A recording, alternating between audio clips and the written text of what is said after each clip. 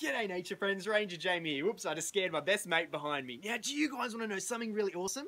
Look at these rainbow lorikeets. Have you ever thought, why are they such a gorgeous rainbow colour? Like, what's the point on being this colour? It's absolutely amazing. Well, guys, think about it. It's evolution. It allows them to fit into the background, into the trees, without them being eaten. It's so cool. Think about it. What do rainbow lorikeets love to eat? They love to eat Banksia trees, or the Banksia pods, the cones.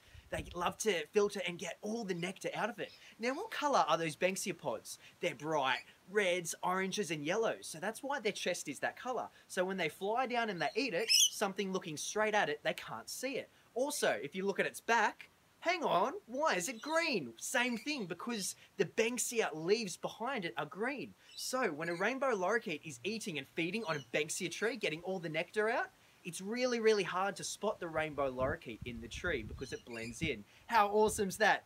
Thanks so much for watching, and thanks for being in the video, my friends. And remember, when someone says, "Where did you learn that cool fact?" you can say, "Ranger Jamie taught me." Say hello.